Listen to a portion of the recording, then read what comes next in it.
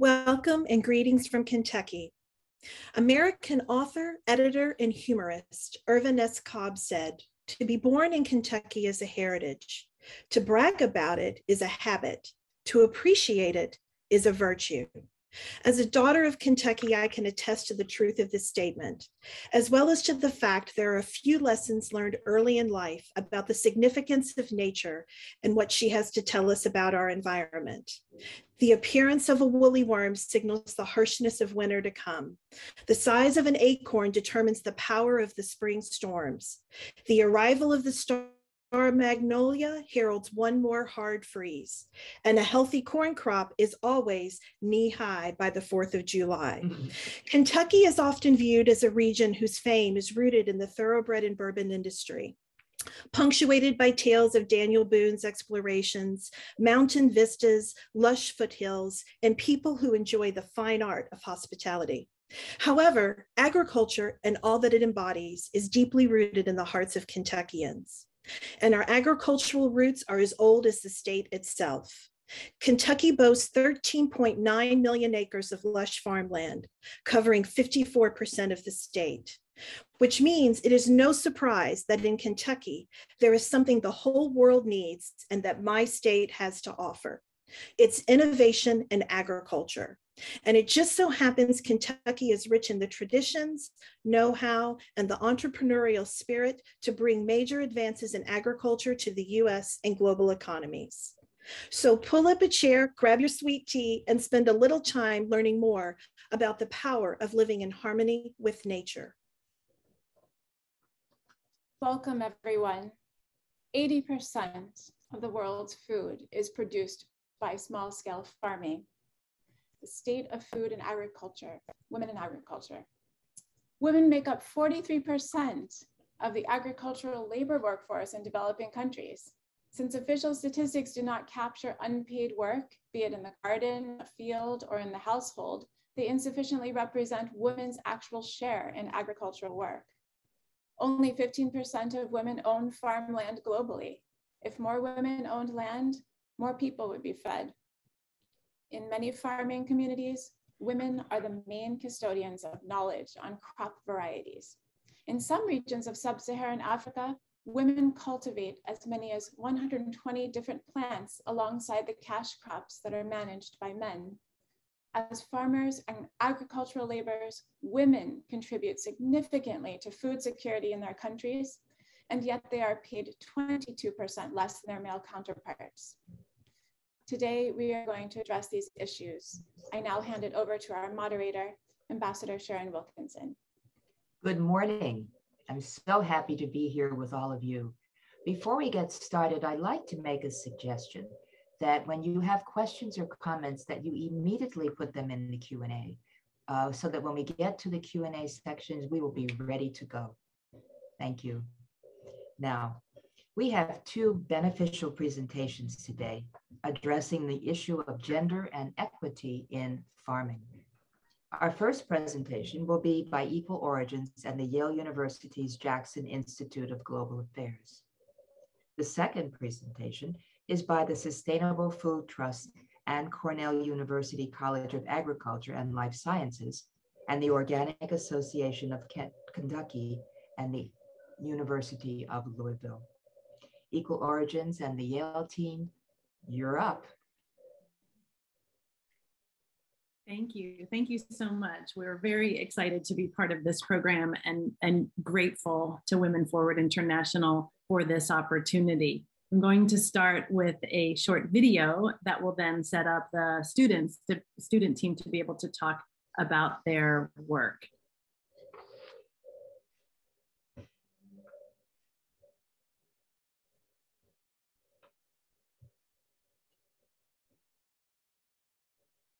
Women play a crucial role in producing coffee, contributing between 40 and 80% of the labor it takes to get coffee beans from the farm to your cup. And despite the industry's significant investment in education and technical support to farmers, much of it doesn't reach or benefit women. Hundreds of thousands of women struggle behind the scenes. Their contributions to coffee go unseen, are frequently performed without compensation, and often in harsh circumstances. Women are coffee's hidden workforce. At Equal Origins, we're looking to change that. Not only do women deserve better access to vocational education, but empowering women will also strengthen the supply chain. We can do this by making meaningful structural changes in the way sustainability projects are developed, delivered, monitored, and evaluated. We have recently released a new diagnostic tool called the Gender Equity Index, or the GEI. The GEI helps organizations evaluate the impact of their sustainability initiatives on women in coffee. It's an innovative tool meant to ensure that women can access the services they need and are recognized equally for the work that they do. The GEI gives actors across the supply chain a tangible way to promote equity and equality. Coffee can't grow without women, and it's time they are offered the same opportunities as men to learn, grow, and prosper. You can help us promote gender equity in coffee. Learn how.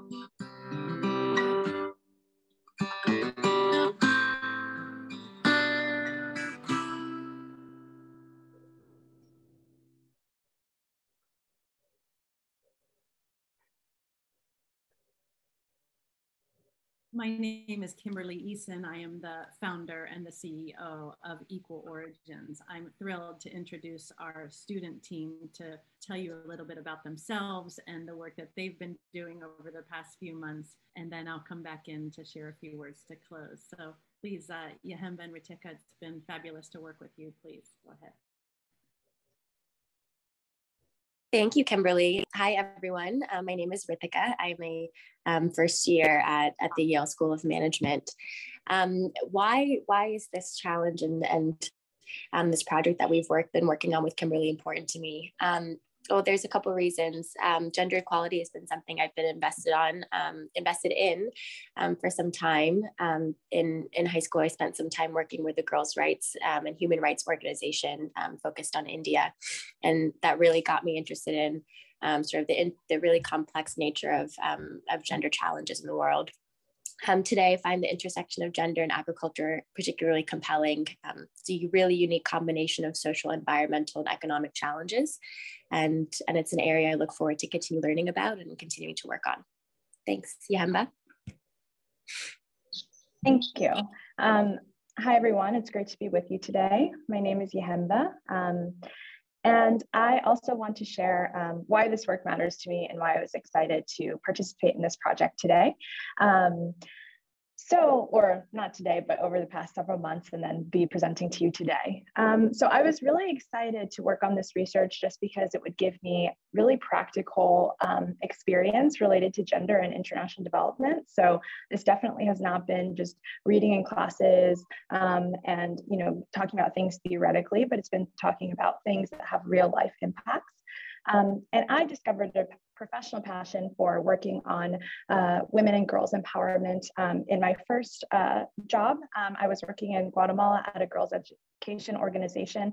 And that was really special to work with women coming from rural areas. And so when this opportunity came up, it was really wonderful to be able to apply what I had learned there to a new sector, thinking about coffee and cocoa. Kimberly, could I have this? Oh, yes, great, thank you.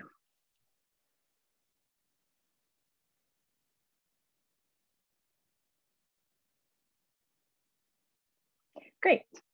So as you all saw in the video, the Gender Equity Index is a tool that allows diverse actors ranging from organizations to NGOs to evaluate their progress on gender equity. And the Gender Equity Index looks at different dimensions of gender progress. So it thinks about everything from organizational capacity to strategy and analysis to how do we reach and benefit women, and then thinking just generally, how can we transform an organization to better integrate gender? Next slide, please. So our research question focused on furthering the Gender Equity Index. So thinking about, okay, we have this tool and it identifies gaps and what is the potential for local actors to help different extension and advisory service providers implement gender equity. And implement the changes that are recommended by the Gender Equity Index. And so what we were really looking for was finding out what exists in the local ecosystem, what kind of actors are there, and what is their capacity to help support EAS providers. Next slide, please. So we, in doing this research, we have come to a few conclusions that we will share with you today. And the first is that there's no one-size-fits-all local partner. So there are many different kinds of actors doing this work, and those kinds of actors can range from local nonprofits to gender consultants to companies to country offices of much larger global development organizations.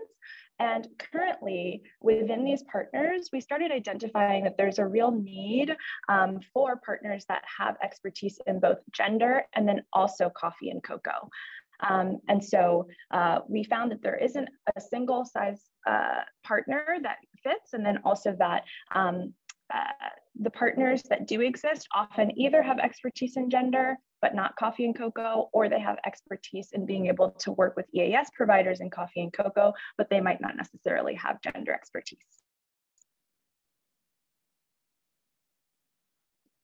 I'm having some trouble with my audio today. So Yama, can you give me a thumbs up if you can hear me? Yes, I can hear you. Yes, lovely. Okay, thank you. Our second finding and key insight is just around the incentives for gender integration. So a lot of the organizations who we were talking to are agricultural extension service providers who are often tight on time, they're tight on money, they're tight on resources. They're working with some of the most marginalized communities and women and children in agricultural communities. And with that reach, it's really unlikely that many of these organizations are able to invest in what is actually needed to integrate gender into their organizations, especially if those business and financial incentives aren't as clear. We heard this from a couple of organizations that working with actors upstream in the agricultural value chain, such as roasters, to help define what is that incentive for gender integration is crucial and really needs to be clear in order for the findings from the GEI toolkit to be taken forward. If you go to the next finding, their third finding was around collecting and publicizing gender disaggregated data. And there are many actors who are really focusing on this, and this aligns closely with number 2 that we just shared with you. But when that data is collected, it's publicized, it's present, it's shared, the sector and the industry is able to capitalize more on the insights coming out from it, and are able to do are able to action in a more tangible and concrete way. So, and I think we've all sort of heard about the importance of gender disaggregated data. I think just specifically in this sector and in this space, it's perhaps not done and not collected and publicized as much as it could be. So this is an area that a few organizations in particular, WOCAN, and a few others are really focusing on it, and we're hopefully excited to be a part of that in the future. And then the next slide around what does this mean? So for Equal Origins, as Equal Origins thinks about the role that it plays in taking the GEI toolkit forward, in working with local gender experts, one of our first reflections was that the convener model that Equal Origins was thinking about, it perhaps might not work. There might not actually be the local gender experts and the actors in all of the niche areas that we're looking for to be able to convene. And so perhaps there's a rethinking of the model that we're considering. The second is on the business incentives, making sure to connect the dots with roasters and with brands, and perhaps that being a next step to try and understand how those incentives can trickle down to the extension and agriculture service providers who are working on the ground. And finally, bringing in those experts who are working on the frontier of data to provide some additional value. And these are just a couple of the sort of actions that we've identified, and there's some more that we'd love to share with you even in the future. And with that, I will pass back to Kimberly. Thanks to you both so much for your work and your efforts, and we're excited to be able to continue to build on this research. This research has laid a foundation for us to better understand what the opportunities are with service provision for coffee and cocoa around the world. We will develop our own service delivery model. That's what we're working on right now. There are key services that are appropriate for Equal Origins to deliver. And then how does this potential of a brokerage or a liaison or a convener type model, is that actually something possible? We want to continue to explore what makes sense. And then industry demand for this tool, both on the coffee and cocoa side, is hot. It's really an exciting moment. So we're in the process of disseminating the tool. Service providers are starting to respond to the diagnostic. We're working with everyone that's taken the diagnostic to get on the path to greater gender equity in service provision in coffee and cocoa. And so in closing, our role as Equal Origins is really to drive this global collaboration in coffee and cocoa and potentially other agricultural supply chains who have also been expressing interest in our methodology and in our approach, to drive real impact for farming women and their families. As Kent mentioned, many critical data points about the importance of women in agriculture. And what we see is that with coffee and cocoa, we can highlight agriculture as a way to drive change and impact for farming women and their families. So we're excited to continue our partnership with Women Forward International. I'm really grateful for the opportunity and just want to thank you all for joining us today and look forward to continuing. Thank you so much to Equal Origins and the Yale University students for your excellent presentation. And so now we're going to be hearing from Sustainable Food Trust and Cornell University, followed by the Organic Association of Kentucky and the University of Louisville. Good afternoon or morning, everyone. It's really lovely to see you all and be here today. My name is Adele Jones. I'm Deputy Chief Executive of an organisation called the Sustainable Food Trust. We are a UK-based charity, but with an international focus, and our mission is to accelerate the transition to more sustainable, equitable food and farming systems on a global scale. We began working on the project you'll hear a little more about today, called the Global Farm Metric, about 6 years ago. And the mission of the project is to develop a holistic, internationally common framework for measuring on-farm sustainability. The framework covers the economics, environmental, and importantly, the social aspects of farming. And it's not a new framework. It's trying to bring everyone together so we can agree on common metrics for measuring and reporting on sustainability, ultimately to drive change in agriculture. Last year, or the last couple of years, we were working with students at Cornell, supported by Women Forward International, to look at how we could strengthen the gender and social equity elements of the framework under our social and human capital categories. Now, I'm really pleased and excited to be working with the two people you'll hear from today. Firstly, Emily from Cornell, who is working to adapt the indicators for farmers in Malawi, and secondly, Kayla from the Organic Association of Kentucky, who is adapting the framework and the tool for use in Kentucky and more broadly throughout the US. So over to you both. Thank you so much, Women Forward International, for supporting these projects, and look forward to the discussion.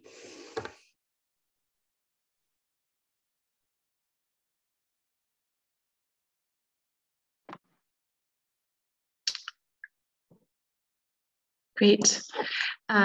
Good morning, everyone. My name is Emily Hillenbrand, and I'm joining you today from Malawi. We've been having some bandwidth issues, so hopefully all goes well.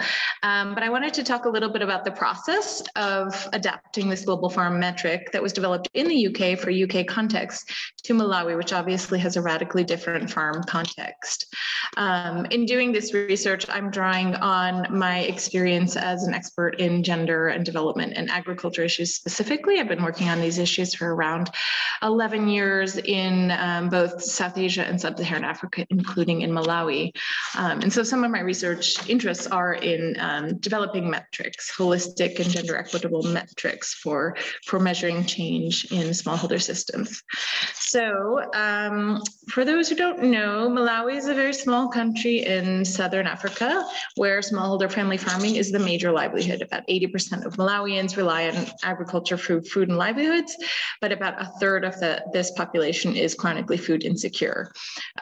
There's been overuse of chemical fertilizers because of the subsidy program, which has impacted soil quality, and gender inequality is a defining feature of how agriculture systems work. There's unequal division of labor and caregiving work, unequal access to and control over land and resources, as well as gender-based violence, early marriage, and other violations of rights. So addressing these issues is really central to improving sustainable farm systems in Malawi. Next slide, please. The partner that we're working with on this research is Soils, Food, and Healthy Communities. It's a farmer-led research organization that does participatory research. It really validates indigenous knowledge and focuses on agroecological approaches. And they're really an ideal partner for this research. They've been working with Cornell for over 15 years on very rigorous as well as participatory research. And they are very much experts in developing questionnaires and producing really rigorous research and making sure that that research is relevant and useful to the farmers, which is also a goal of the Sustainable Food Trust. So the assignment was to see how relevant are these categories of the global farm metric for Malawi. And we focused on 3 categories in particular: soil health, the social domain, and the human domain, which is where I and our research partner, SFHC, have the most expertise and knowledge to build on. And what we wanted to understand is how are these categories understood in the context of Malawi? To what extent are some of these universal measures, for instance, the soil health, and to what extent are they not? How meaningful are these in this context? And if they're not meaningful, which indicators would be more appropriate? So looking at the categories, how they're understood, the lead indicators, how relevant they are, and what might be more appropriate for this context. Next slide, please. So the process we followed is initially reaching out to some key experts in each of these indicator areas. We reached out to a farmers organization, to experts at Luana University, one of the main universities in Malawi, to some experts in universities in the US, as well as SFHC staff, and also looked at some recent literature that has been done on this very area in Malawi, where they've used participatory indicator development to understand how to measure gender equity in sustainable agricultural intensification. And of course, to the extent possible, we would want to draw on research that's already been validated in Malawi. So we reached out to these key informants and asked them these key questions about how they understood this framework. And based on that, those initial consultations, we've started developing some lead indicators and a questionnaire around that. So I just wanted to share a few of the findings that I think you would find interesting. Next slide, please. In some of these key categories. So in terms of the social health category, what we found to be really important for the Malawian context is the defining indicator is about quality, reciprocity, and trust in community relationships. So that means not just group membership, but really trust within those groups. Social relationships are really important where systems and services are not always reliable. So this quality of relationships in the community is really an important indicator of sustainability and social health. So some of the lead indicators that we've come up with so far are group membership, but also trust within those groups, and then a measure of social support, which includes family as well as community relationships. And we'll be disaggregating this by sex. The second indicator, community engagement, in the UK context, this indicator was really about how the farm is engaged with the community. But in the Malawian context, where just about everyone is a farmer, there's really no separating the farm from the community. So what came up from our experts was that what's really important to measure in this indicator area is really about knowledge sharing. So what kind of linkages there are among farmers, between lead farmers and farmers who are visiting the lead farmers, as well as service providers. Are they able to reach out to service providers and get useful information? And then are they sharing that information with each other? So that again gets at the quality of relationship aspect, but also access to information. So the two aspects of this indicator that we're testing so far are access to information and training, as well as sharing that information with others. So how do you get information and how do you share it and with whom? And again, this is disaggregated by sex because men and women often have different networks. On the farm structure indicator, in the UK context, this really had to do with labor relations and working conditions between employers and farm workers. And again, in the context of Malawi, where the family is the farm and the employer and the worker, that is a different relationship. So this is really where the gender issues came out most clearly, and where the gender power dynamics really determine the working conditions as well as who benefits from the labor. So the most important indicator here is land ownership, which can determine who gets the best piece of land, who gets to make decisions on this. And this will vary between matrilineal and patrilineal land heritage systems. So we'll be testing that. And another key area is looking at the division of labor. So who all is contributing to the farm activities as well as to those household care activities that are often uncounted. And then finally, if we look at the equitable or inequitable contributions of labor, we also want to look at how the profits and benefits of the farm enterprise are being divided. So this really comes down to looking at income and control over income from the enterprises of the farm.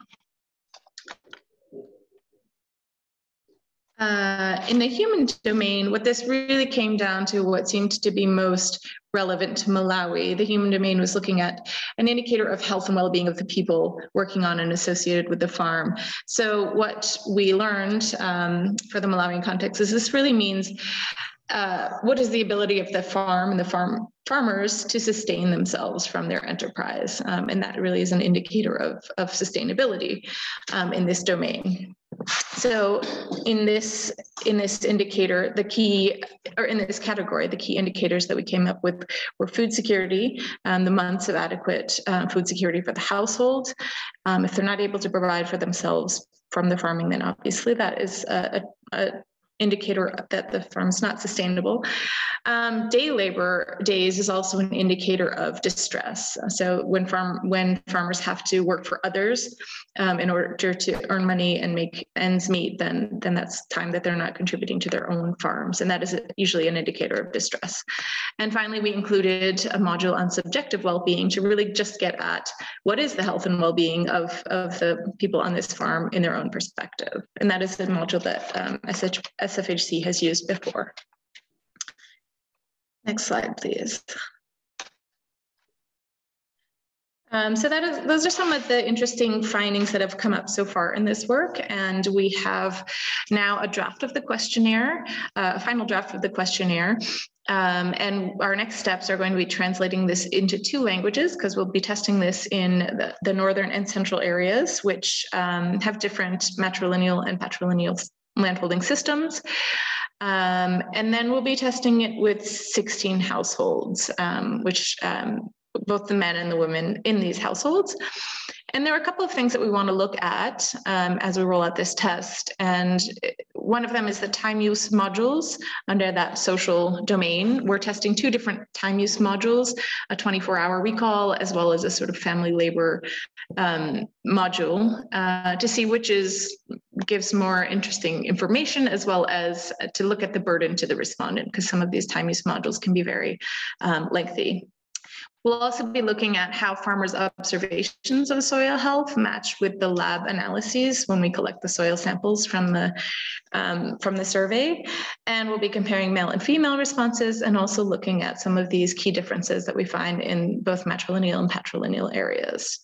We really appreciate the chance to present these findings. We're really interested in seeing what we find, and thank you for the chance to present today. Thank you. Thank you so much to the Sustainable Food Trust, the Cornell students, the Organic Association of Kentucky, and the University of Louisville students for the presentation, the aggregation of this very, very interesting information. So now we can open up the floor for questions and answers or comments or observations. Dania will help us with fielding the questions. And if you like to raise your hand, I mean, we can use any means of communication that's most easy for you. Dania, would you take over this part of the program, please? Yes, thank you, Ambassador Wilkinson. I believe we still have Oak and Kayla from University of Louisville to go ahead. So please, no worries. Please go ahead to share your screen, Kayla. Apologies, Kayla. Oh, yeah. No, you're fine. Hi, everyone. I'm Kayla. I'm a University of Louisville student. I'm in the Accelerated Master's program, and my presentation is going to be on the Farm Sustainability Assessment Tool, continuing the conversation of the global farm metric. So I got hired in late January, and I'm the Student Fellow Research Coordinator, and I work for Organic Associations Kentucky, and I work really closely with Brooke Gentile and Annie Woods, who have been helping me with this tool, or me assisting them with this tool. I'm from Louisville. I have a mentor on this project. Her name is Tamara Sless, and she has a PhD in biology, and she has been so helpful in getting me to where I am today. And I'm an environmental sustainability major, and I also have a certificate in graphic information systems, or GIS, if that's easier. But I got really interested into sustainability when I started doing work on the waterfront botanical gardens in Louisville, Kentucky, right here. So that has really been how I got into all of this.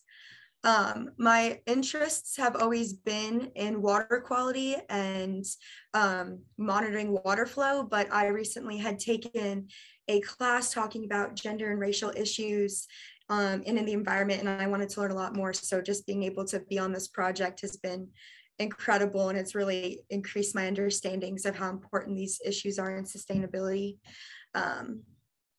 So the overall goal of the Global Farm Metric Tool is to provide farmers with an annual harmonized sustainability assessment of the farm, from water quality to soil health to biodiversity and like on-farm energy uses, and to the human and social impacts. And then Oak is working on adapting the entire tool. And for me personally, I'm working on 2 of the 11 categories, the human and social. And so my goal with these 2 tabs is to incorporate the gender and racial equity questions into these 2 sections or categories. And that way that they can help farmers develop a more equitable and enrich their social practices. So my timeline that I've been working on with this has been to really get to understand what's already there and what Sustainable Food Trusts have done, and then to go through Emily's work from the Cornell team and notice see what I could take from their document that would be helpful for us in Kentucky to use for these 2 tabs.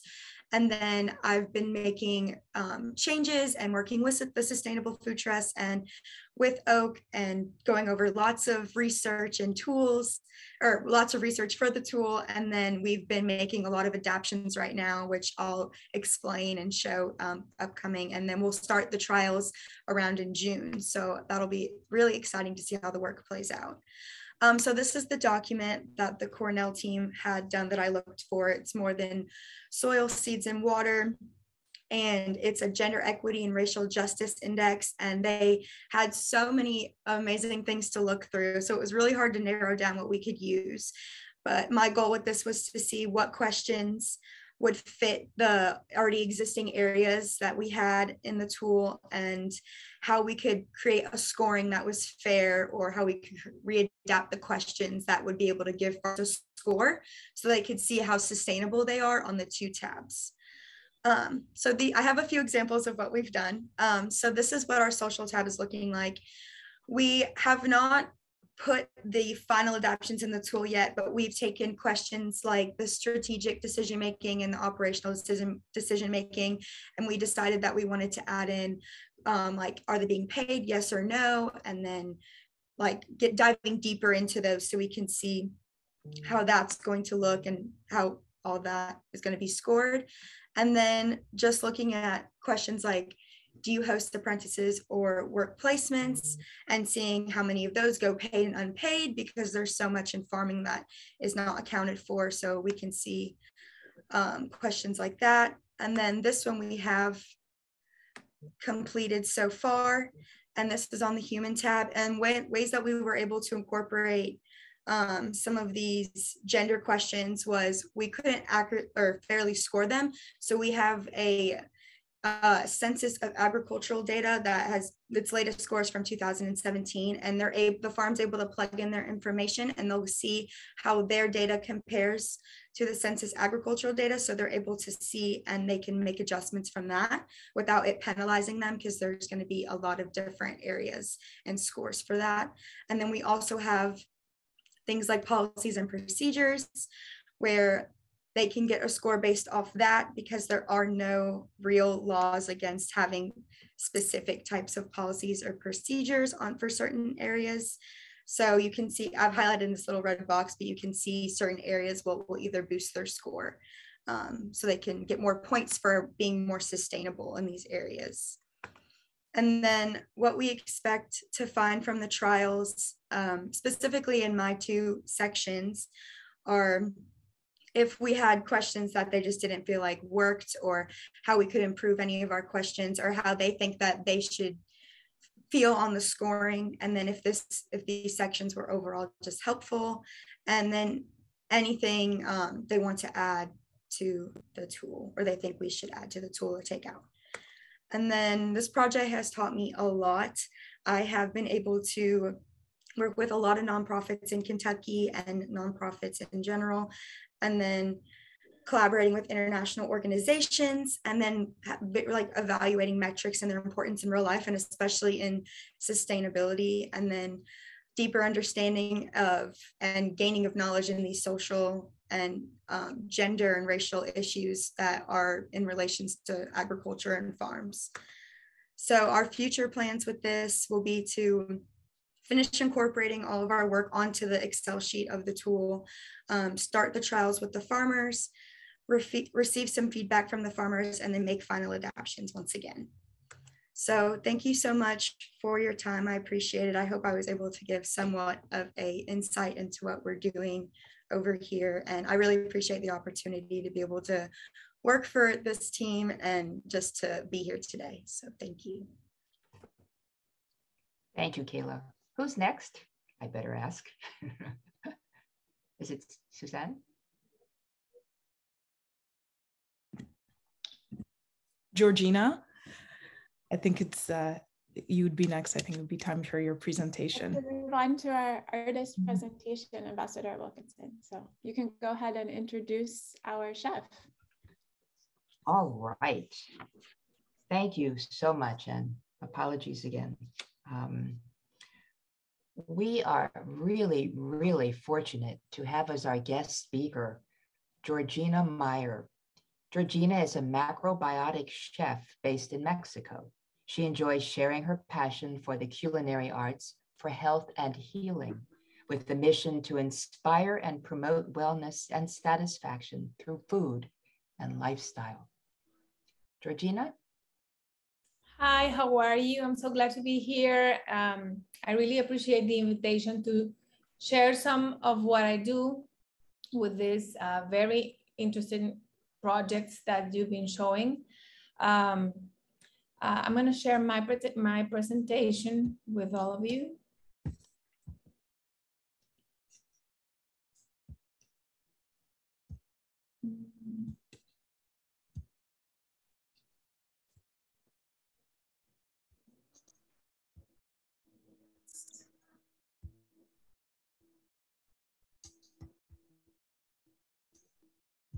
Here we go.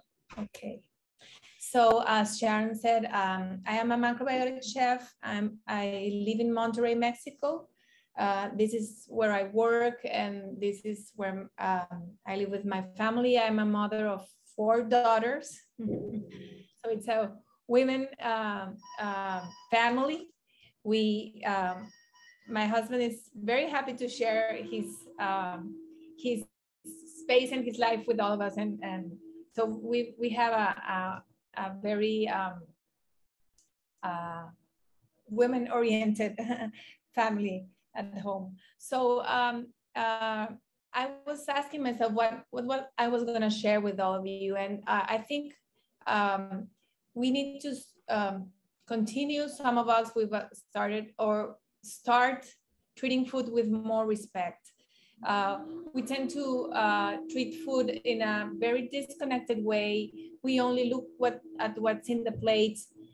We rarely ask ourselves questions of where does it come from, how is it good for me, and very especially whose hands helped bring it to us, right? So that's something very important. We're learning this morning with the projects that you've been presenting, how those lives might be impacted for the good if we are conscious of this situation. So bringing food from the ground to the plate and being more conscious about the sustainability of it in terms of human resources and the earth as well. I believe that if we do care about it and if we pay more attention, because all of us eat daily, most of us, we are fortunate enough to have at least 3 meals in front of us every day, either cook for someone or share it with someone. So I believe that if we are conscious of this path the food has to go through, we will be more grateful for it.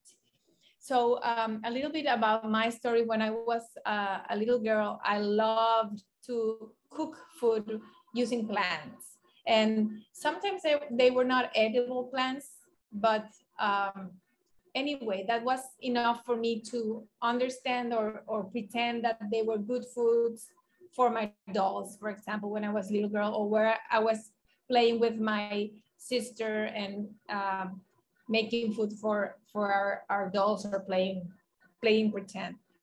Then I became a mother, and as I told you, I had 3 daughters, and my main interest was that they were healthy. So I began searching and learning how natural foods, plant-based foods were the most healthy option for us. And that's why we made that transition.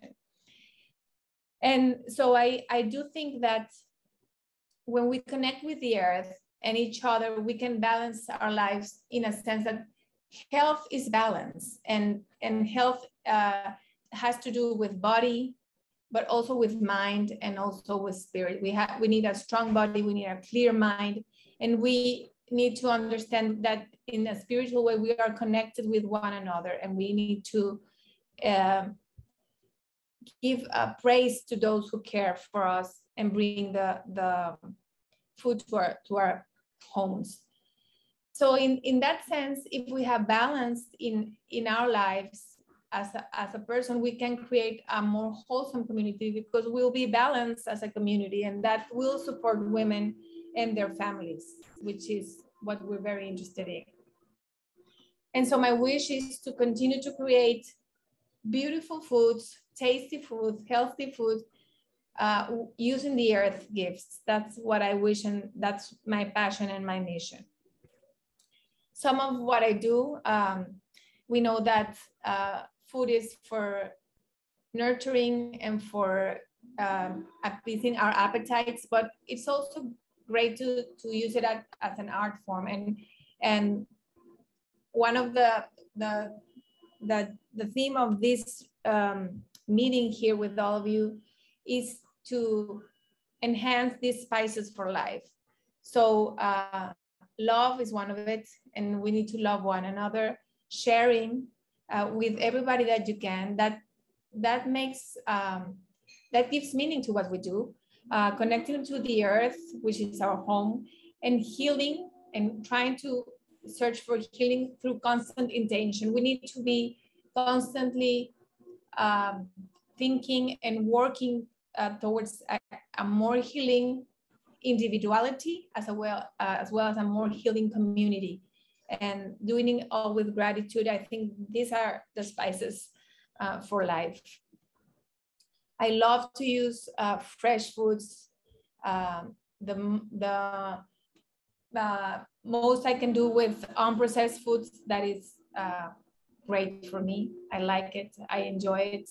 And I love to see people's faces when they are exposed to something that's healthy, but also looks beautiful and tastes great. And while I'm here in Mexico, if you have any questions, I'm very glad to share this with you.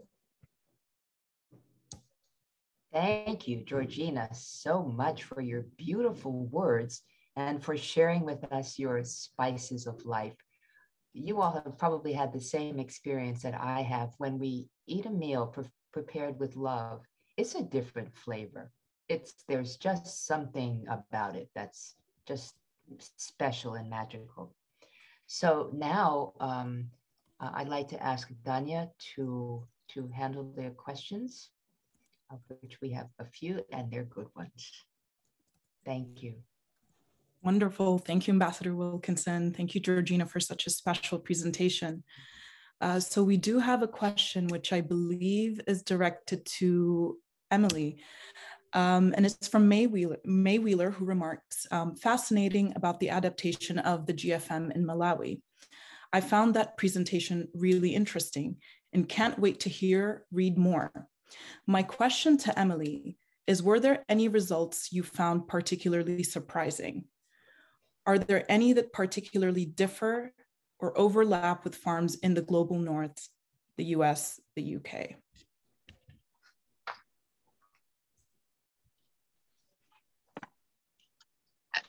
I guess the ones that I found most interesting were the ones that I did highlight. I think the farm systems are completely different because they are, for the most part, most of the farmers here are really reliant 100% on smallholder agriculture, and so much depends on input subsidies, and the fluctuations in the prices that we're having now are really wreaking havoc on smallholder farmers. So I think that's not completely different, but it's much more of a sort of life or death kind of predicament here. For me, I guess what has been interesting to me personally, since I've been working in this part of Malawi, is I'm working in the patrilineal areas in the north, and I'm more familiar with working in the central region where there's matrilineal systems, and women do have a bit more control over land and decisions around agriculture and just voice in the household. So it's been very interesting to me to really see that difference so clearly in interactions with women in these different landholding systems. Wonderful, thank you, Emily. And I'd like to open it up to the teams in case you have any questions for each other, just hearing your presentations.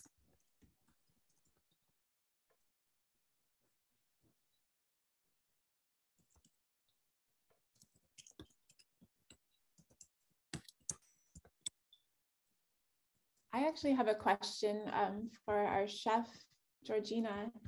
I'm wondering, Georgina, what is your next project with regard to putting more love into your recipes? What is your next big recipe? My next big project, you mean, or? Okay. Project or recipe, yes. Okay. I'm working now on in expanding we have a little restaurant here in Monterrey, Mexico. It's a plant-based macrobiotic restaurant. And Monterrey is a very carnivorous city here in Mexico. It's an industrial city. And people when we started, they thought, how is a macrobiotic vegan restaurant going to survive in a city where everybody works, because the industry is very oriented to supplying the material for the contrary for a plant-based diet. How is it going to survive? And it's been 8.5 years, and it's blossomed, and people love to come, and most of our customers are not vegetarian or vegan. And so we are expanding this year. We're going to be opening a new place soon. And we're getting lots of calls from people from other cities that want to set up Casa Macro in other places. So I guess that is our next big project, to expand it, to take it from a very intimate place to a more exposed communities. Wonderful. Thank you, Georgina. Great. We actually have another question for you, Georgina, from Ellis Pines, who says, Georgina, I've been familiar with macrobiotics since the 1970s. Who is the current expert that you like? Okay. Wow, that's a great question. I love Danny Waxman. He was one of my teachers at the summer macrobiotic Cushy conferences in New Jersey a while ago, but I'm still in touch with him and I follow him. He has a nice newsletter with lots of information. And I'm in contact also with David Briscoe. He was also my teacher. And you can never stop learning macrobiotics, because it keeps giving you more, and you keep learning and you keep practicing, and then it gives you more and more to work with and study. You never end in this area. Wonderful. Thank you, Georgina. We have a question from Suzanne Fogg, Susie from SFT, who's here with us today, and she's asking the Yale team, which countries are you testing your tool in, and which types of organizations have you seen that are most interested in using the GEI? I'm happy to start, and then Kimberly or Ritika can add. So in terms of our research, what we were really looking for were partners that exist in various parts of the world who are able to help organizations that use the tool to implement gender integration in a better way in their organizations. So that being said, some of the actors that we looked at who might be able to help implement the GEI tool were in South America, in countries such as Colombia. We looked at Central America, Guatemala, and we looked at Southeast Asia. We spoke to someone in Cote d'Ivoire in terms of the cocoa sector, also looking at Rwanda, and then some of the other actors that we encountered have a global focus that is, spread across many different parts of the world. So so I'll start there and see if Ritika has anything to add.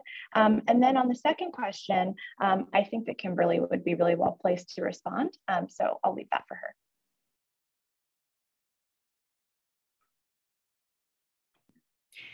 Thanks, Yanda. Sorry, we're getting an echo. Thank you. I don't have really too much to add. I think that we've been speaking with actors in multiple different countries in the regions of Latin America, East Africa, West Africa, which Yamba touched on. I think one of the takeaways from this work is that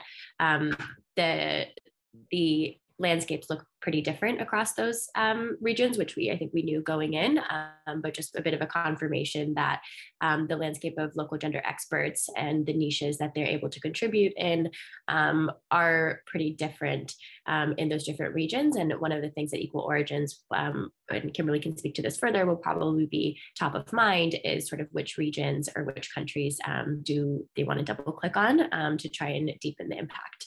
So maybe Kimberly, I'll pass that on to you. Great. Thanks to you both, and thanks for the question, Suzanne. So the tool was designed first and foremost for private sector actors. So we think about large trading companies that are providing services on the ground that are often funded by major roasters and cocoa, chocolate brands. So one of the most powerful things that we've seen is when a company that has a global reach actually responds to the assessment, has different people in different countries respond to the assessment, and then they can actually come together and compare and contrast results and share good practice that can then help them further their progress on their path to greater gender equity. We have also been working with country-based extension and service extension providers, so like the Colombian Coffee Federation, like Ana Café in Guatemala. And again, these are organizations that have extension teams on the ground. So they're really interested in making sure that those extension, their staff and their contractors can actually provide services in a gender equitable way. We also have development organizations, so far mostly global, with a global reach, that are focused on coffee and cocoa in different parts of the world, specifically Democratic Republic of Congo, Peru, and Ecuador. And yeah, so those are really kind of the three core groups of organizations that are using the GEI so far.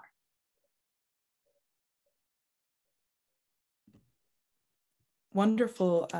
Thank you so much, Kimberly. And then just one last question from myself and the WFI team, and this one is to the students. How do you feel about the project that you worked on, and how do you feel that it impacts your path forward professionally and in terms of your career?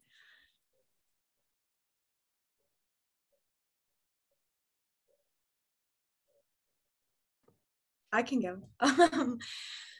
I love being a part of this project. I think I've been looking for a different way in sustainability because I don't really know what I want to do yet. And being able to work in agriculture and with these two groups, for one, I've always been a huge fan of the Sustainable Food Trust. So it was like working with celebrities for me. Because I learned about them from a very young age, but I love this program and I'm just very grateful. And I think it's really going to shape a lot with what I do moving forward. And I think once we see the results of these trials and I'm able to get a lot more hands-on experience, well, I get not too much hands-on experience, but more in-person experience. I'm just really excited to see where these connections take me. So, because this is my first internship, so I can't wait to see how this all pans out for me. And hopefully in agriculture and farming, so. That's awesome. Thank you for sharing, Kayla. Does anyone else want to take on the question?